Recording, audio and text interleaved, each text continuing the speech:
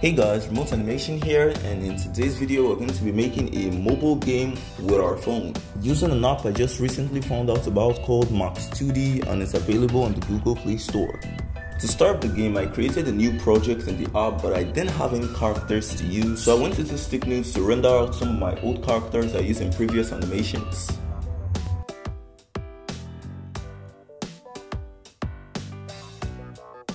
After it was done rendering out, I went back into Max2D to lay out the floor, and I imported all the image files as sprites into the app for the character.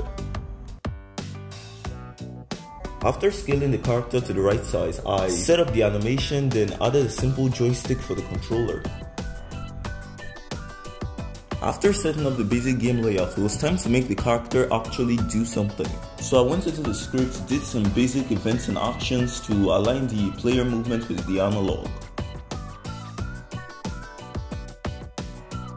As you can see, it's lacking some animation, so I decided to give it some animation, which actually took longer than I expected it to take, either because the app would freeze or the animation wouldn't just work. The script kept getting more and more complicated, but the animation wasn't still working. I kept trying until the animation eventually started working, but not exactly the way I wanted it to be.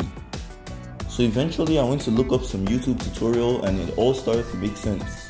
So I used it to fix mine, and all that was left was to get the character to face the direction that it was moving in. After working on some complicated notes, I finally got it to change the direction it was facing, but I messed up the scale a little bit, so I went back to the sprite editor to fix this. It was all starting to look good, but I had already lost interest in continuing the game because of how complicated it was due to how inefficiently I did the script, so I just trimmed some obstacles and made them obey the laws of physics.